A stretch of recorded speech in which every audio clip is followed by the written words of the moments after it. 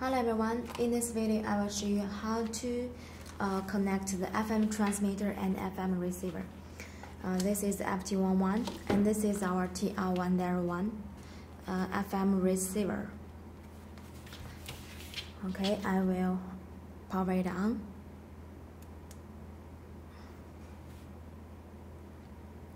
Yes, power it on. And on the screen it shows the frequency. It is 105.1 millihertz. Okay, and for the power, for the out power, I have changed it to the max power. It is 300 milliwatts. And for the it is for the built-in mic.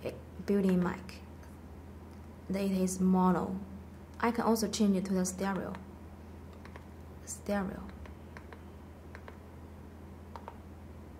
Yes, for the pre-emphasis is 500.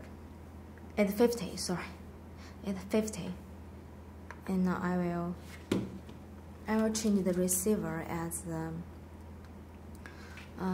yes 105.1. Add it. Yes, the frequency has been changed to the same one, and I will connect with the external mic like this.